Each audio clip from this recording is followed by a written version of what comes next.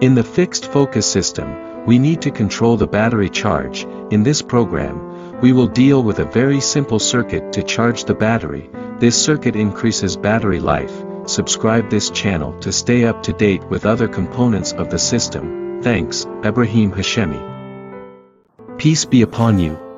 Welcome to the Fixed Focus program. I am Ibrahim Hashemi, and this is another episode of Fixed Focus program. In the previous episodes, I explained the fixed focus system, and I find it necessary to explain all its components in different parts. And anyone who is a little technical can build a fixed focus system. The first and simplest part of the system is the battery charge. The presence of a battery in a fixed focus system is extremely important. And we also need to have a solar panel. The size of this panel depends on the size of the fixed focus system. And I do not think we need a panel of more than 10 watts. This battery is charged by this panel.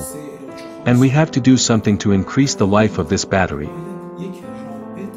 Therefore, the panel should not be connected directly to the battery. To do this, a circuit must be placed between the panel and the battery. The voltage value of this panel is 10 watts against sunlight is 18 to 22 volts. So connecting the panel directly to the battery is a mistake. So the panel should not be directly connected to the battery. And if we do that, the battery life will not reach 2 months. This panel must always be connected to the battery with an interface circuit. This both puts the battery in charge mode and increases battery life. If our battery is a type of 12-volt acid-sealed battery, the voltage applied to the battery should be between 13 volts until the 13.75 volts. The circuit I want to introduce to you is very simple and efficient. This circuit like this is connected to the battery on one side and to the panel on the other. With this circuit we can connect the battery to the panel for several years. So let's go to introduce the circuit. You can see the circuit in the figure. This circuit includes an NPN transistor. Zener diode must be selected 14 volts to output 13.7 volts. If you do not have Zener 14 volts, you can get a size of 14 volts by serializing several Zener diodes. In the next figure, you can see the order of the parts. And finally in this figure, you see the printed circuit board map. The circuit is simple but efficient. And this is the arrangement of the bases of the transistor. Well, now, I have the printed circuit board ready.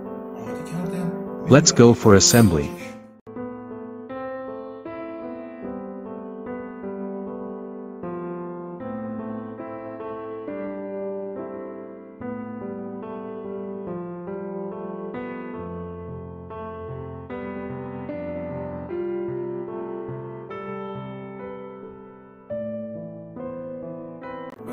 The circuit is now ready, but we have to put it in a suitable cover.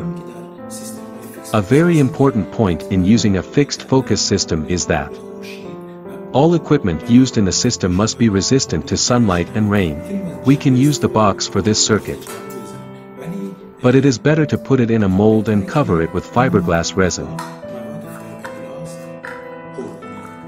And in this case, sunlight and rain do not affect it.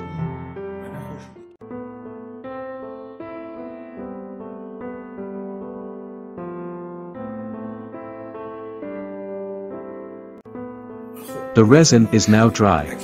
I have already cut the mold and I take the circuit out of it. The resin now protects our circuit.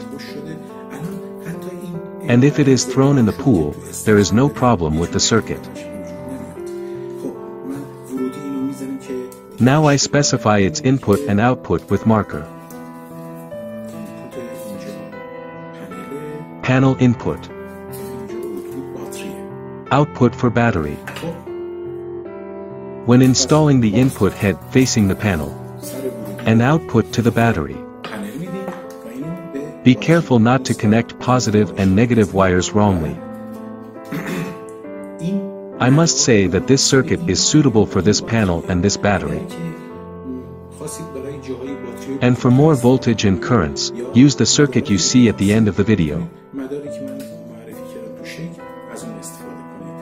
Until another application, goodbye.